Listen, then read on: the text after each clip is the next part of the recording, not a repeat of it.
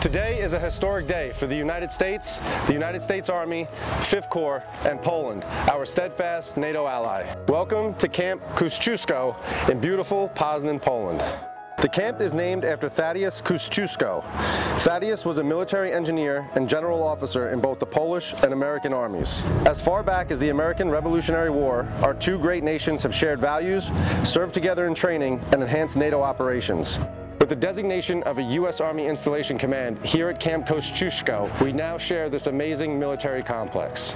The establishment of Camp Kosciuszko can be traced back to August 13, 1776, the day that Thaddeus Kościuszko officially joined America's Continental Army. 245 years later, almost to the day, our Major General Adam Yokes of the Polish Land Forces assumed his position as Deputy Commanding General of 5th Corps on August 4, 2021. And today, July 30th, 2022, we celebrate the establishment of the easternmost American Army base in Europe. We are Victory Corps. It will be done. Będzie zrobione.